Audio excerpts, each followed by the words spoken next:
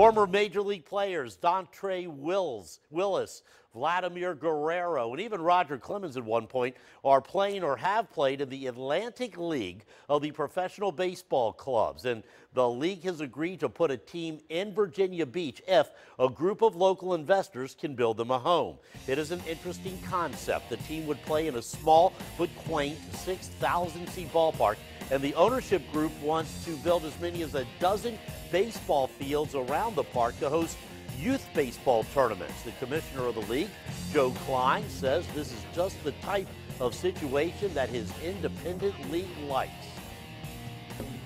I think the demographics here are outstanding for the Atlantic League. I think they're outstanding for minor league baseball. And I think your peculiar traffic patterns keep people from attending baseball games. And I think the addition of Virginia Beach to professional baseball is going to be a very big plus for the area. Baseball LLC. The ownership group is led by Jay Short, who feels the Atlantic League can make it in Hampton Roads. His plans are to raise $25 million, maybe more, to build the complex, which he would like to see near the Virginia Beach Sportsplex if he can work things out with Virginia Beach officials.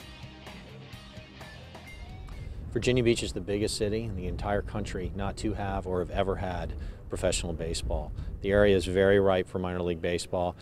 We'd like to have a 360-degree stadium that has seats about 6,000 and then has a berm that holds another 2,000 or 3,000, so children can sit in their seats for a couple innings with their parents, then go out and play catch on the berm, walk around the stadium, come back and sit with their parents. They're not necessarily trapped to their seat.